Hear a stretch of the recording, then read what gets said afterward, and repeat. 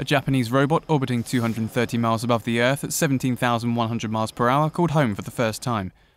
In video released on Thursday but filmed 2 weeks ago, Kiburo, Japan's first robot astronaut, spoke from the International Space Station.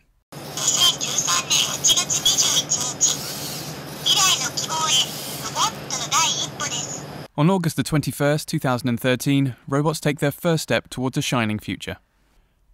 The researchers behind Kirobo, a compounded word made from the words of Kibo, or hope in Japanese, and robot, said this is the first time a robot has spoken from space.